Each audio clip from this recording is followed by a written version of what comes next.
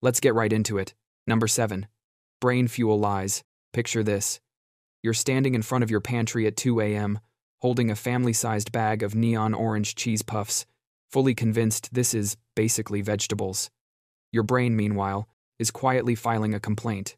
Because here's the thing, your brain doesn't care about your emotional support snacks. It cares about glucose. Not vibes, not cravings, not whatever that fizzy energy drink promised on the label.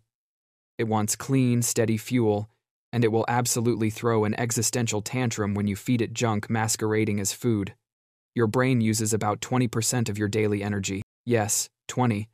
It's basically the roommate who never pays rent but uses all the electricity. And the quality of the carbs you eat matters.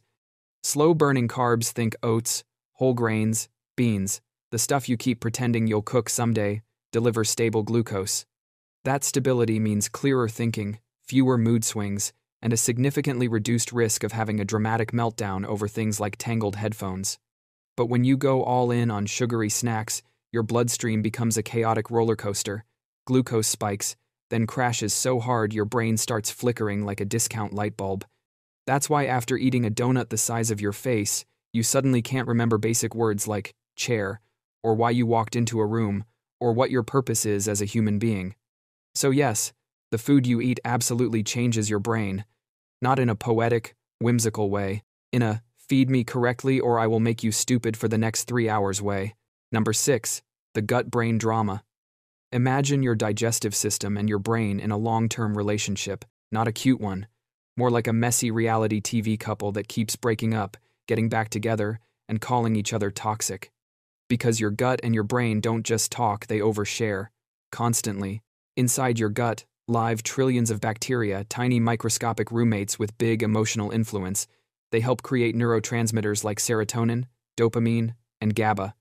So when you eat foods that feed the good bacteria, fermented foods, fiber, yogurt, kimchi, all that tangy stuff you either love or pretend to like on first dates, they reward you by keeping your mood stable, your stress lower, and your brain surprisingly cooperative. But feed those gut bacteria garbage? Oh, they notice. They riot.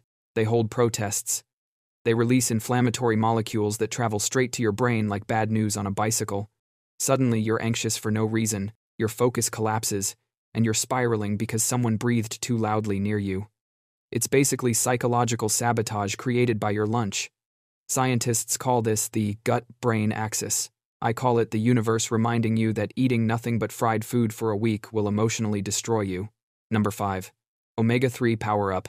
Picture your brain as a giant bowl of electrically active pudding.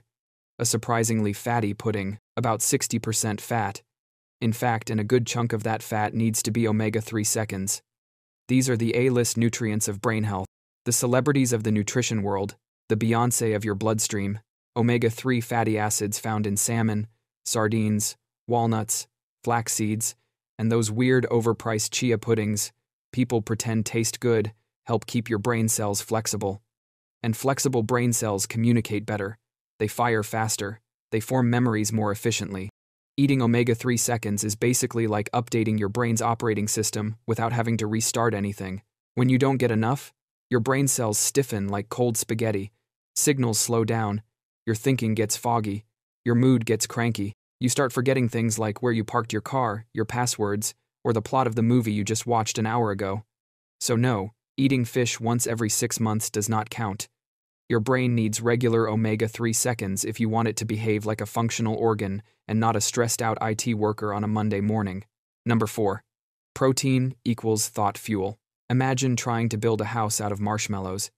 That's basically what your brain is doing when you don't eat enough protein. Proteins break down into amino acids, and those amino acids become neurotransmitters, the tiny chemical gossipers that let your brain cells talk, complain, argue, flirt, all of it. Serotonin, dopamine, norepinephrine, all the mood, motivation, and focus chemicals you desperately rely on, they all come from amino acids. Which means your brain isn't just politely suggesting you eat protein, it's standing behind you with a clipboard, tapping its foot like an impatient guidance counselor. When you eat solid protein, eggs, chicken, tofu, beans, lentils, whatever fits your vibe, you give your brain the raw materials to keep you mentally balanced. But skip protein long enough and your brain starts firing off all kinds of strange messages. You get irritable. You lose focus. Your motivation shrivels up like a raisin in the sun. Suddenly, even simple tasks feel like Herculean quests. You're staring at an email draft for 45 minutes like it's a riddle from an ancient prophecy. Protein stabilizes your energy, smooths out mood swings, and helps your brain stay alert enough to understand plot twists, respond to texts, and avoid starting arguments you don't have the emotional stamina to finish. Basically, it's brain fuel disguised as food. Number 3. Sugar brains. Some foods trick your brain the way a magician tricks a toddler, flashy, distracting, and ultimately disappointing. Sugar is the worst offender. It rushes in like a fun friend who promises a wild night out, then leaves you stranded, confused, and probably dehydrated. Here's how it works. You eat something sweet, maybe a cookie, maybe 12 cookies. Who am I to judge? And your blood sugar spikes like a caffeinated squirrel on a trampoline. Your brain thinks, wow, energy, amazing, let's overachieve today. You feel awake, motivated, slightly invincible, for about 20 minutes. Then comes the crash, and it hits with the emotional subtlety of a brick. Suddenly, you're tired, irritable, overthinking every decision you've made since childhood, and deeply aware of gravity. Your focus evaporates. Your mood tanks. You can't decide whether you're hungry or just spiritually empty. Sugar doesn't just mess with energy, it hijacks your reward system. The dopamine spike feels great in the moment, but repeated hits train your brain to crave more, forming habits that look suspiciously like addiction patterns. Before you know it, you're bargaining with yourself at 11 p.m. about whether ice cream technically counts as a dairy serving. Does sugar ruin your brain? Not entirely, but it absolutely plays emotional ping pong with it. Number 2, vitamin deficit chaos.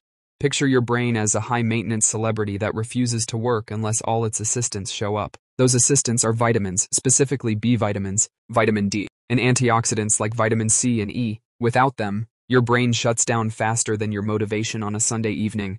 B vitamins help you convert food into energy. Without enough B6, B9, and B12, your neurons basically run on battery saver mode.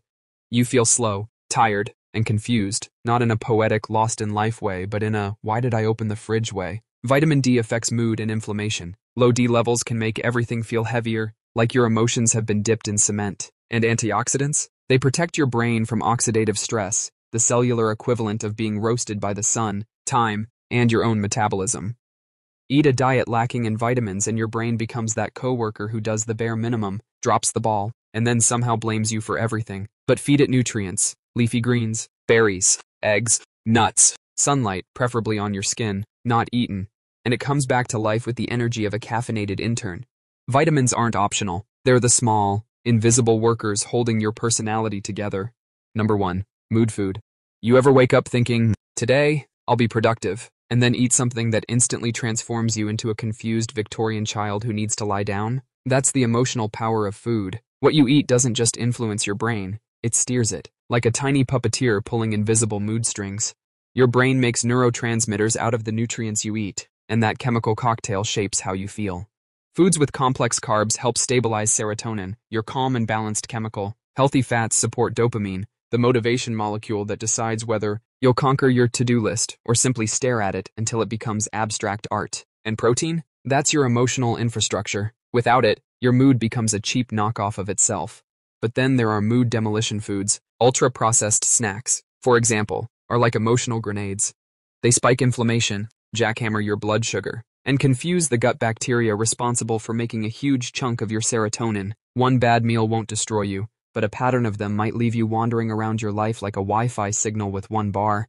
Think of food like emotional software updates. Eat nutrient-dense stuff and your brain runs smoothly. Fewer crashes, fewer existential spirals, fewer dramatic inner monologues about your purpose on Earth at 3 p.m. Eat mostly junk, and your brain behaves like a glitchy smartphone that refuses to open apps unless you restart it twice. None of this means you should live like a monk eating quinoa from a wooden bowl. It just means your brain reacts to food the same way it reacts to everything, with dramatic flair, biochemical gossip, and a strong desire to function well if you'd only give it the chance. Your daily meals quietly sculpt your thoughts, your focus, your creativity, your mood, and even your personality, which is both empowering and very rude, because now you know your brain is basically a diva that eats its feelings. That's all for today. I'll be making similar videos in the future. Subscribe to see them.